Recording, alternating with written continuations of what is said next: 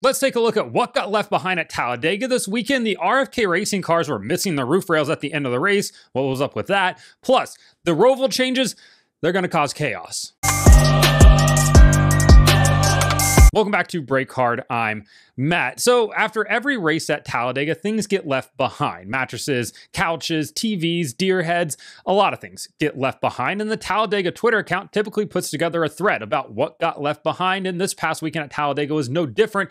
Let's take a look at things that got left behind. Starting off, a lot of couches got left behind. If you ever try to get rid of a couch, you understand it's difficult. Unless you live in like Morgantown, West Virginia, you can light it on fire. Typically you have to call somebody, wrap it in cellophane, feel like you're in an episode of Dexter, and then dispose of it that way. It's not the most fun thing in the world, and if you can just leave it in Talladega, well, that's an option as well. Honestly, this one's not in that bad of shape. I'm sure there's a back room somewhere that could use a couch very similar to this one. If the admin was smart, they would have grabbed it and put it on Marketplace for like 200 bucks. While the lime green porta potty kind of throws off the whole feel for this design here, that maroon rug really brings the entire look together.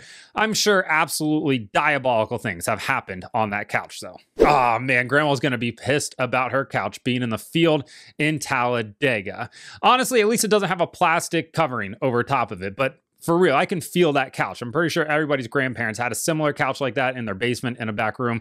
If you're of a certain age, you've probably sat on a couch like that. The Falcons left a care package for the Talladega admin in the infield as well. And at first I thought it was a Mike Vick jersey. And I was like, well, that was in poor taste the same week that Alabama beat the Dogs in Tuscaloosa. It turns out it's a Bijan Robinson jersey, which makes a lot more sense. And Alabama doesn't really get to celebrate their win over Georgia too much because they went up to Vandy and got beat in a construction site. Oh no. Somebody took cornhole a little bit too literally. And if you're not familiar with what I'm talking about, go ahead and Urban Dictionary it if you dare. I am concerned about the sanitary status of that mattress though. A used mattress on the Talladega infield or the Talladega campgrounds is honestly one of the scariest things in the world. It could be completely harmless. It could contain hepatitis. You could turn into patient zero. You're gonna fall somewhere in between there though. Somebody brought their pet deer head Randall to the racetrack this weekend because they probably got drunk the weekend before and they're like, you know who loves racing? Randall does. Took him down off the wall, brought him to the racetrack, party too hard, his skin is literally falling off. A pool table in the infield. Do you know how heavy a pool table is? I know that's not a single slate pool table. A pool table is like 10 Jimmy Spencers. It's very heavy to move. You're not just moving that with one person, but at least they left the chalk cube there in case you wanted to shoot around. I've never smoked any meats in my life, and honestly, when I first saw this picture, I was like, somebody brought a safe to the Talladega infield. That seems dangerous. Now it turns out it's just a smoker, but I feel like somebody had to make a decision here. They couldn't fit everything back into the truck. They probably bought, I don't know, like the nose of a race car over in one of the gypsy tents, and they were like, nose of the race car or the smoker. Smoker lost out on this end. Before folding tents became super easy to fold up, I think like we all probably had the same thought where we wanted to absolutely wreck one of the frames. But now they're so easy, it doesn't take a Mensa level of intelligence to figure out how to fold them back together. It seems like somebody probably just got frustrated here. There were a lot of TVs left behind at Talladega this weekend, and this one right here, it appears they went down to Walmart, bought a Vizio 55, used it for the weekend, and then just set it there. So admin, congrats on having a new 55-inch television. So that's the highlights of what was left behind in the fall of 2024. I'm excited to get back to Talladega in the spring of 2025 to see what gets left behind. How many couches can get left behind? That might be a new challenge. I'm sure Talladega is not happy about that, but I feel like people are going to keep bringing couches that they want to dispose of. Have not seen anybody bring a sectional yet. No, I'm just saying I haven't seen one.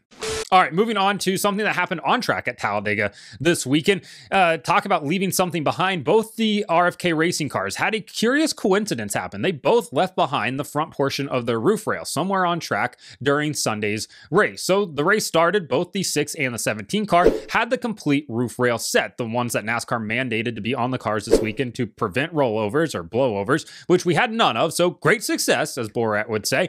And then towards the latter stages of the race, both the 6 and the 17 managed to lose that front portion of those new roof rails that were installed, and it seemed to be only the 6 and the 17. So is it a curious coincidence? Could be, maybe. Stranger things have happened, right?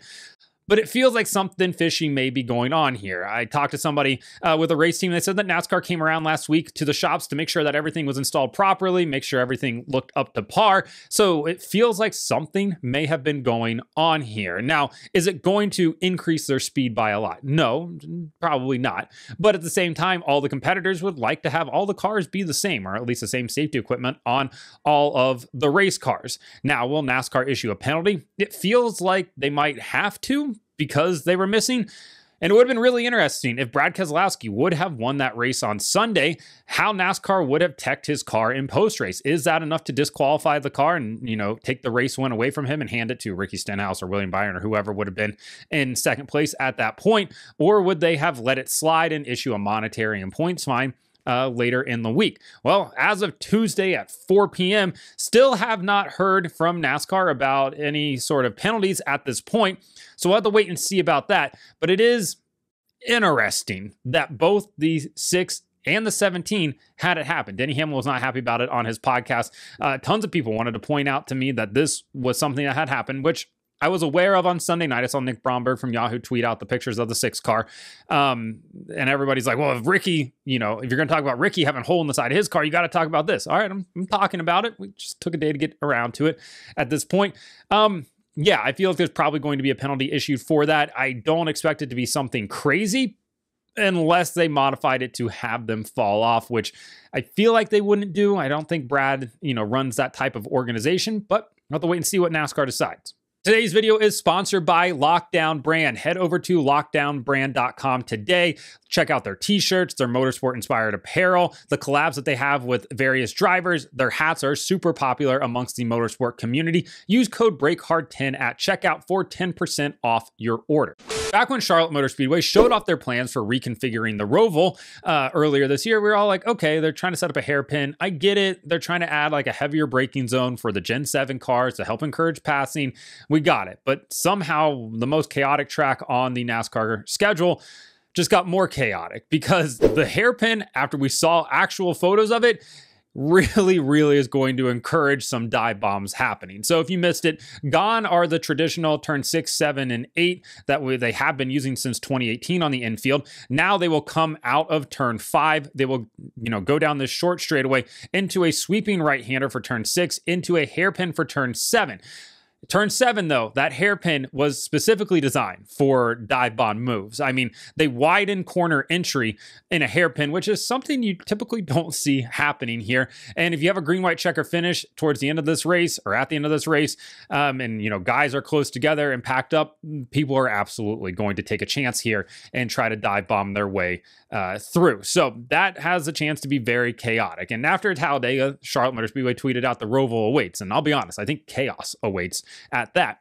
So that wasn't the only change. They also made a change to the front stretch chicane as well. They made it a much tighter corner, a corner where it is a much heavier braking zone getting into it. Again, for the Gen 7 cars, it makes sense because they're so good at braking. You need to have heavier braking zones for it. However, again, it is going to set up for some potential dive bomb moves, potential for guys to run into one another, potential for guys to just shove each other off the racetrack like their SVG and Austin Hill going at it at COTA. There's also a high probability we're going to see a number of drivers blow that corner this weekend and have to come to a stop on the front stretch or wherever the next safest area is at. Either way, Charlotte Motor Speedway, Marcus Smith, they've done, as Denny Hamlin said, everything short of putting a motocross jump on the racetrack to, increase excitement and sort of manufacture some chaos, or at least provide you with the playing field to have some chaos. And Charlotte this weekend is probably going to be a bit chaotic. It is a cutoff race for both the Xfinity and the Cup Series. You have desperate guys out there. And if you get a green-white checker, well, strap in and hold on, because I think there's about to be a lot of beating and banging happening. So let me know in the comments what you thought about what got left at Talladega, the RFK cars losing their roof rails, as well as the changes at Charlotte Motor Speedway. Like and subscribe to the channel. Follow me on TikTok at BrakeHard, Instagram, Twitter, and Facebook at BrakeHardBlog.